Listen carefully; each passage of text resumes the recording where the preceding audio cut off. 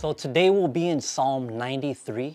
Psalm 93 it's a short psalm. It only has like 5 verses. The author is unknown, but it's the first of a series of 7 royal psalms, and they deal predominantly with God's kingship or God reigning as king. And so in the opening verse it says, "The Lord reigns, he is clothed with majesty. The Lord is clothed, he has girded himself with strength. Surely the world is established so that it cannot be moved."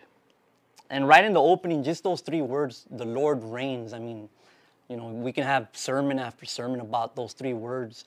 But I think back to Isaiah chapter 6, where Isaiah seen God, he seen Yahweh, Jehovah. He seen him high and lifted up, sitting upon his throne. And I love studying about the theophanies and the Christophanies and all the pictures of Christ in the Old Testament.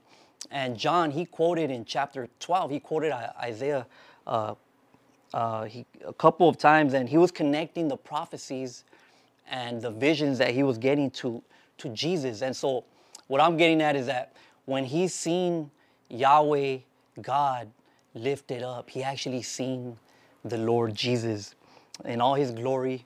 And it's just so awesome. That's the Lord. That's our Lord that reigns. And verse 1, it goes on to say that the Lord is clothed with majesty. You know, many of us make statements by some of the things that we wear. Sometimes we might wear a jersey or a hat that, you know, of our favorite team or something like that. And I just want to share from another psalm, Psalm 104, verses 102, just to contrast the way our Lord looks, the way he's clothed. So Psalm 104, verse 1 and 2, it says, "Bless the Lord, O my soul. O Lord, my God, you are very great. You are clothed with majesty. You are clothed with honor and majesty, who cover yourself with light as with a garment, who stretch out the heavens like a curtain." And right outside my house, there's a big tree, a big, just majestic tree. It's like gigantinormous. It's a big tree. It's probably one of the biggest trees I've ever seen. And every time I walk out with my kids and my wife to take a little walk, I can't help but to stop and look at the tree and just God's creation, how awesome he is and how he displays his glory through creation.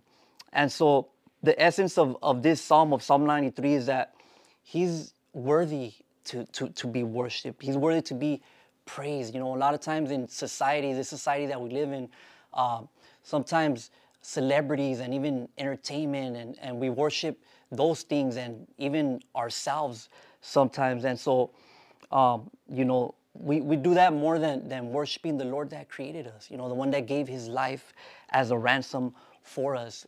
And so in conclusion, in verse 4, it says, "The Lord on high is mightier than the noise of many waters, than the mighty waves of the sea."